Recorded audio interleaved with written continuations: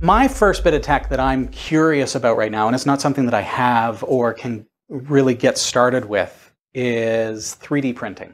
Ah, yes. See, 3D printers to me have for the longest time been this kind of untouchable tech. Mm-hmm. And I've looked at them and I've kind of kept an eye on them and wondered about them, but it seems so sci-fi to an old school tech guy like me to be able to 3D print tools and 3D print things. It just sounds like something out of sci-fi from when we were kids.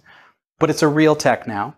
Mm-hmm. And the price has come way down to the point of unreasonable. And I'll talk about that a little bit. But what really has pushed me over the top is seeing how some of my friends who are into 3D printing technology are able to do just that. Come up with an idea and realize it and manufacture it.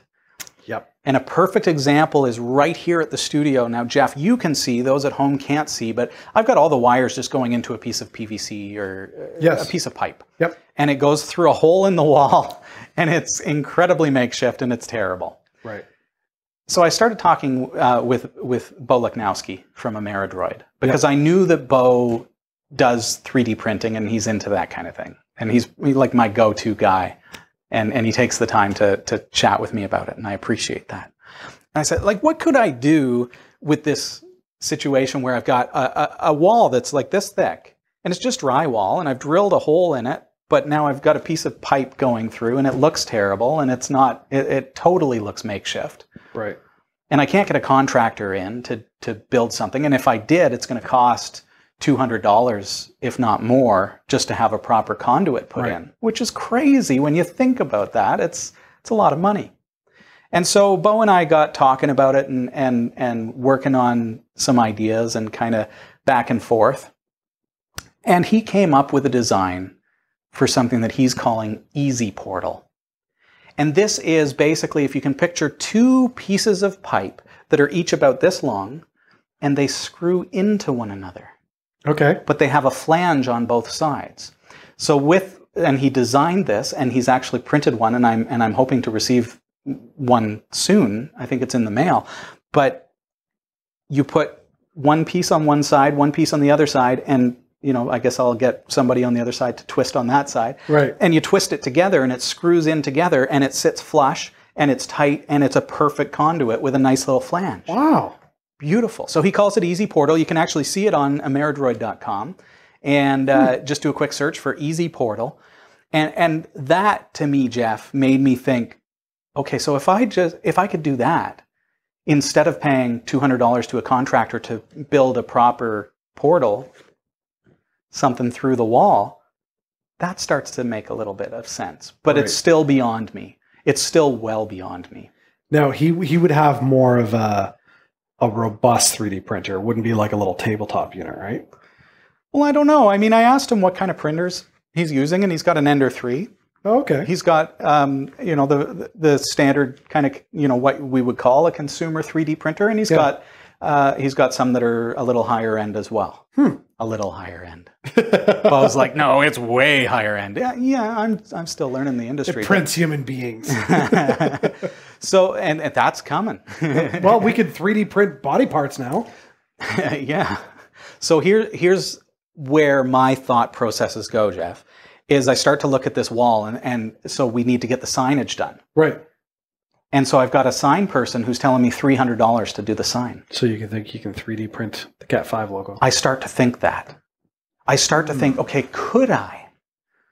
And then you start to look at 3D printers, and you realize that, for $500, you can get a high-end, like a decent consumer 3D printer. And that's on the high end. You can get them for $300. That's true. I keep looking at them on different online portals like Amazon and whatnot. And it's on my frivolous spending list. Because that's me too. To me, like a 3D printer, I don't think I have a legitimate need for at home. Exactly. But at the same time, I've thought about getting a 3D printer for the sake of printing Lego pieces. I don't know if that's even a copyright thing. But, probably. But a lot of times... I've seen them on Thingiverse. Yeah, I mean, it might, but like every once in a while, my kids will break a brick. Okay.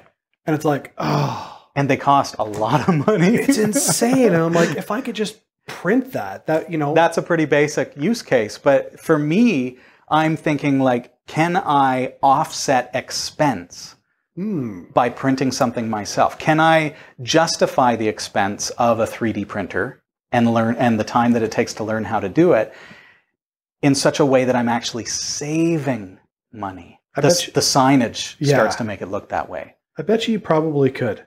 And now, okay, for the life of me, I'm blanking on the name of the unit, but there's a tabletop 3D printer that I was looking at. There are so many, Jeff. These days, there are so many.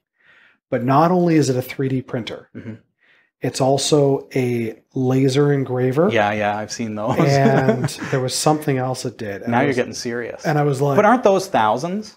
It was $29. Yeah, it was $29.99. So, and I was like, oh, I could come up with something for that. So maybe what I would look at then in that case is I would say, okay, would I start with something that's $300 and see how I do and see if I can offset cost, which is virtually making money, and then upgrade if I need to or if I can justify that. Or I think you should just say, hey, if somebody buys you that unit, you'll go through labor with me. Yeah. Robbie's like, shh, quiet. Shh. Yeah. No, that's all on you, Jeff. That's right. I looked at a 1U mounting system because I want to rack mount some single board computers. Right. And you're looking a couple $100 for a little server case to be able to put my single board computers on the server rack. And then I got onto Thingiverse and I started looking and I could print one. And so my approach has been, so I haven't bought a 3D printer. I don't have one, but I decided, okay, I'm going to see if, because this is what I fall into. I'll buy things thinking that, oh yeah, I'm going to use that.